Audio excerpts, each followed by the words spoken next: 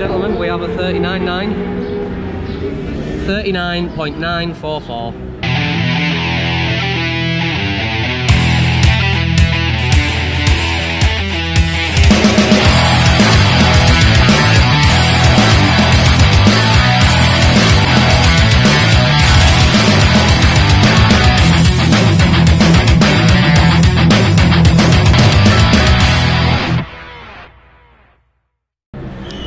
That's what my timer says. I mean, pretty sure circuit timing will say it's slower, but I'm claiming that as a sub 1 minute 40 lap on tyres, which most people would put in the bin, not even joking. They're well under the wear markers. So with a new tyre, there's got to be here, it's got to be at least a second, it has to be. But either way, buzzing because I finally did it, and yeah, not going too bad. A little unexpected bonus of today is that very kindly someone who I know has offered to buy me a new rear tyre. It's a SC3 slick. I've never used a slick before, or an SC3, but it should have a lot more grip than the knackered SC1 scrubs that I've been using. So thank you very much. They know they are, but they might not want the name to be said, so thanks very much.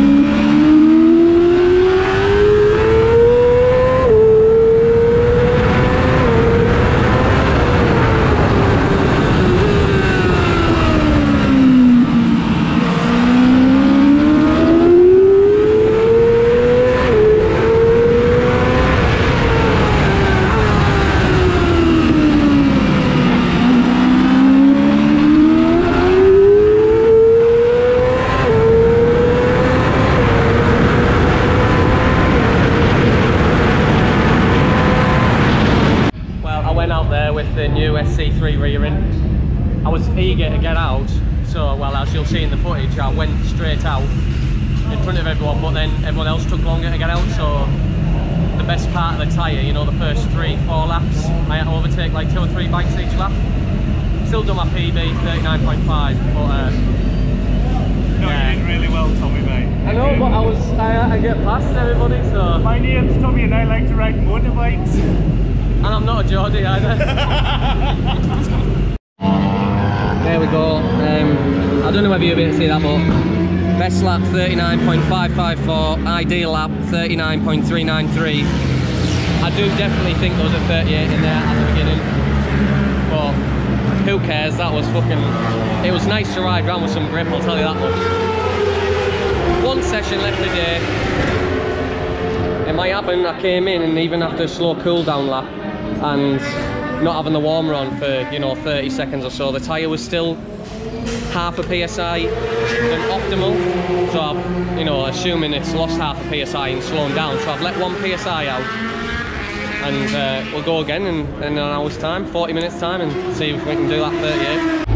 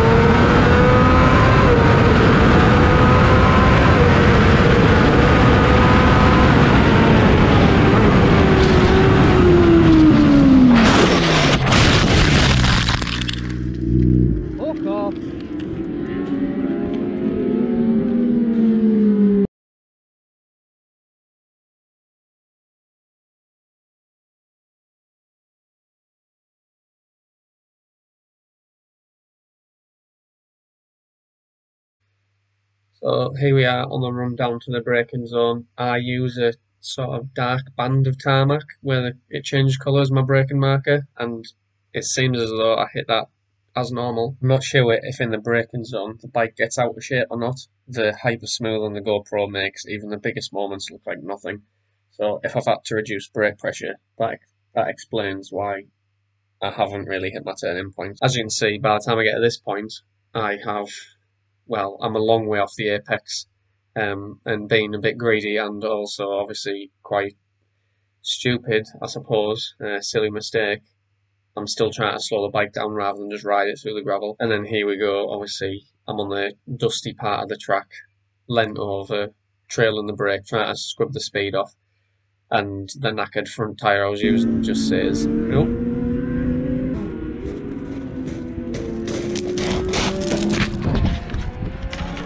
Oh dear. Well, the GoPro managed to survive its little spill through the gravel. I'm fine. As far as damage to the bike, it was a clip-on, brake lever guard.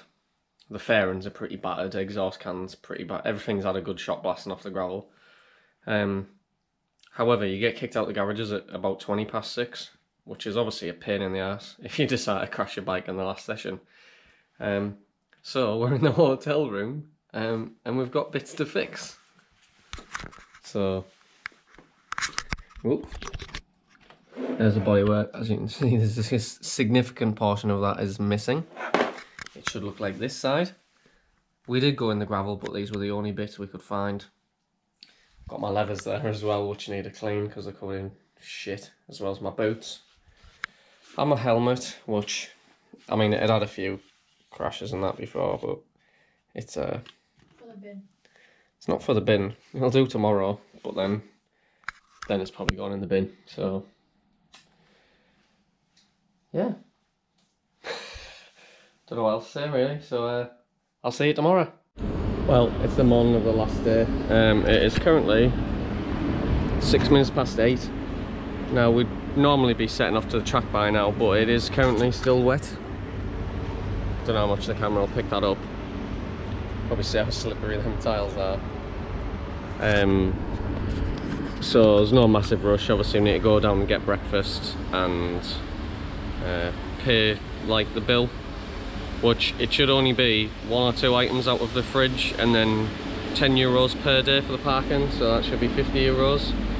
Fingers crossed. You never know. I guess you never know. I mean, this original price is supposed to be €19, so they might try and have our pants down, but I'm English, so that's not happening. But yeah, a little bit gutted it's the last day. Obviously finished yesterday with a crash. I've watched the footage back myself, and I can't remember at the time. I think I blamed the front tyre, but the reality is that I was over-rising the front tyre. I missed, for whatever reason, I didn't get the bike slowed down enough in the braking zone, and you can see I'm a couple of foot offline, you know, and still trying to pull it back, which, yeah, I didn't remember at the time, but that's definitely what happened. So I've only got myself to blame. I shouldn't have been trying to go so fast on tyres, you know, or, yeah, basically I shouldn't have been trying to do lap times on the tyres what I had available to me, but I still got to do some good times. The damage isn't too bad. My helmet is probably the worst thing, but I mean, that had already had a couple of scrapes anyway, and I've nearly had 2 seasons out of it, despite me going through a spell of smashing a helmet every time. My leathers are ripped open a bit on the knee, but I'm supposed to be getting some new ones beginning next week, so fingers crossed they fit. But yeah, I'll catch up with you at the track. There's going to be no onboards for today because, I mean, I'm surprised my GoPro survived, but all the mounts and everything are smashed, so unfortunately it's just going to be me talking. I'll see you in a bit. Well, unfortunately it doesn't look like it's going to go today, as in on track. The track's damp, but it's really cold today. I would have to be leaving it, well, there's only 2 sessions left for me. I could put the wets on, but I just don't think I care that much. A little bit gutting to end the trip like this, obviously, especially off my little jump off yesterday. It would have been nice just to put a few more laps on, but especially seeing as we took the bodywork home to you know, tape it up and clean the leathers and whatnot.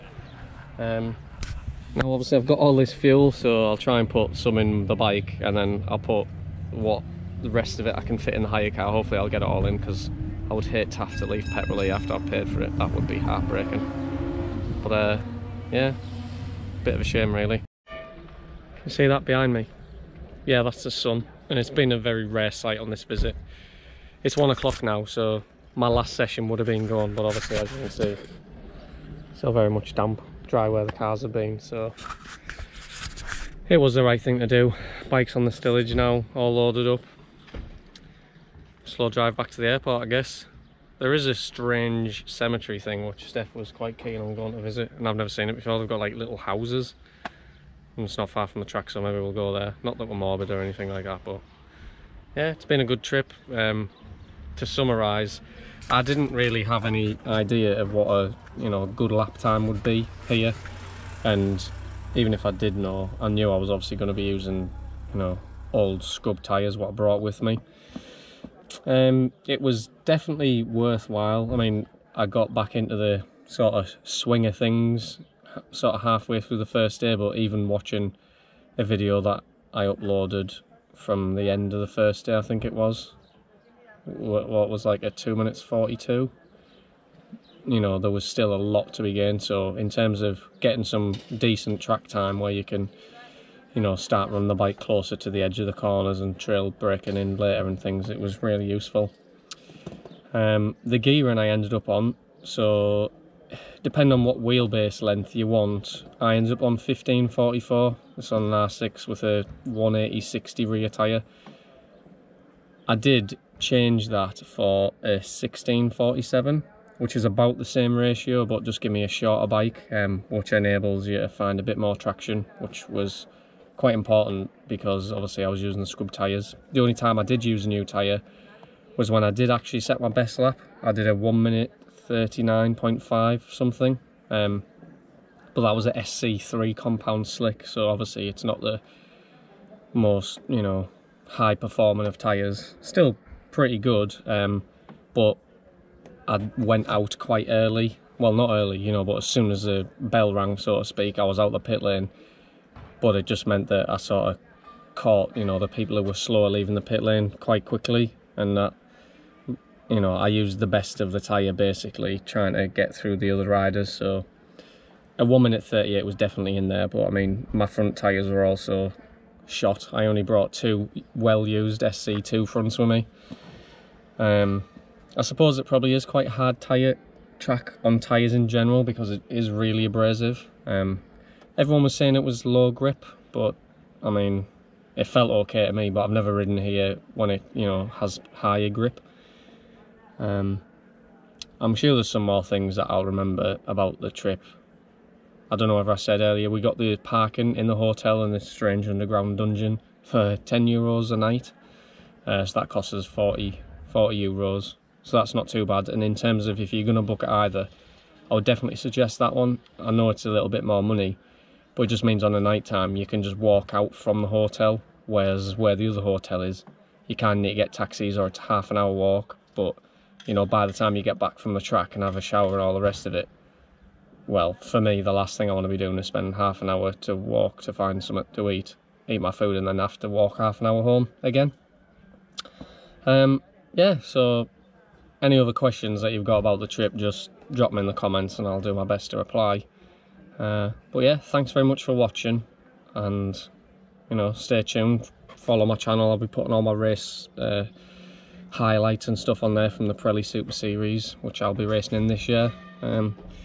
And I'm feeling quite confident. I'm definitely up for it. Obviously my bike's a little bit battered now, but I was using, you know, second-hand fairings and all the rest of it anyway, enough of the rant. Thanks for watching, catch you later. We've dropped the car off, and it was a wise decision not to take out the insurance because it's came back in fantastic condition. Well, not fantastic condition because it was already in a bit shit, the bodywork, but it is a rental. But look at the sunshine now. Unbelievable, Jeff. Don't forget, hit that button just in the middle there, subscribe to the channel. There's going to be lots of exciting race onboard footage, vlogs from race weekends, which are going to be starting just next weekend. Video on the left hand side, that is the last race from last season. Get amongst it.